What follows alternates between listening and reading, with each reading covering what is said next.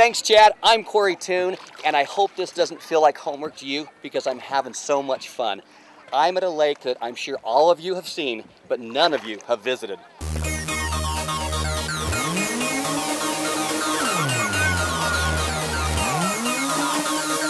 Down here at MonaReservoir in Mona, Utah, having some fun on the lake. It's a beautiful day. Lake's perfect, nice and glassy. I haven't ever been here before. I've been to a lot of the other lakes, but this one, it's nice and a little bit smaller. Seems a little bit more fun to take the younger kids out, not too worried about them. Kind of let them just jump out in the water. It's a nice little area, really pretty view. Not too far of a drive. I like it out here. MonaReservoir is located at the north end of Juab Valley in central Utah. It's located near I-15 between Santaquin and Nephi and west of Mount Nebo. It's typical of Great Basin reservoirs being a flat valley surrounded by mountains. It's also known as Mount Nebo Reservoir.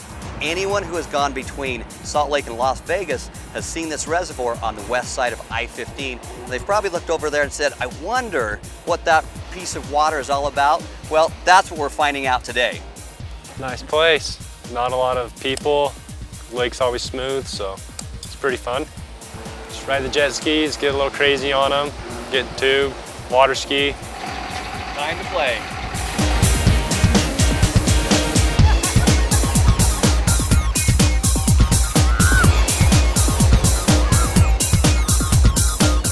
I've never been here before, and several times driving by, my kids have said, hey Dad, look at that water. Nobody likes water more than us, Dad. Why don't we go play there? So I decided with At Your Leisure's Go Boating campaign that we definitely had to check out this place.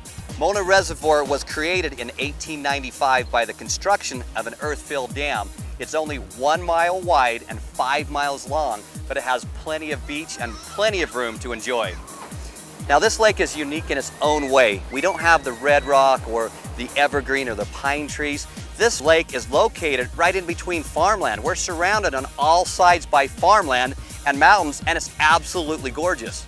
Even though this lake is rather small, we've enjoyed big activities. Well, we've got the little ones that can just jump out off the shore and go swimming, which is a nice thing. We have wave runners, jet skis, people riding the tubes, boating, wakeboarding. You can do just about anything you want out here. And it's nice for the little kids because they can just go swimming out in the water and cool down. I don't think a lot of people realize how fun this place is. It's like a big hidden secret for us. It's awesome because you'll come down here and there's not many people, but there's enough lake you can have a lot of fun on. I don't think they want to come here because it's too small. It's actually up higher than what it usually is this year, so it's pretty good. I like it. I'd rather go here than Utah. It's more convenient, less people, so a lot better.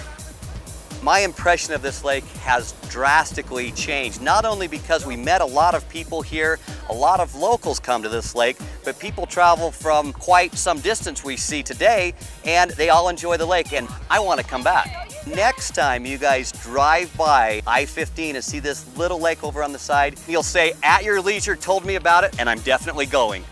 Not a lot of people, so you have the lake pretty much to yourself. It's never really busy. It's usually pretty glassy, so pretty fun lake. Sometimes it's nice to get away and not have so many people. Come down here, have a lot of fun on a lake. It's right close to home. It's kind of, like I said, a hidden secret.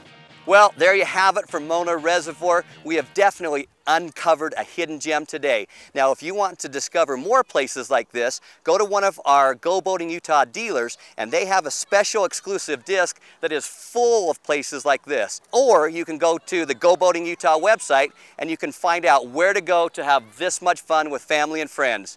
I'm Corey Toon. Now let's get back to Malia at Motorcycle University.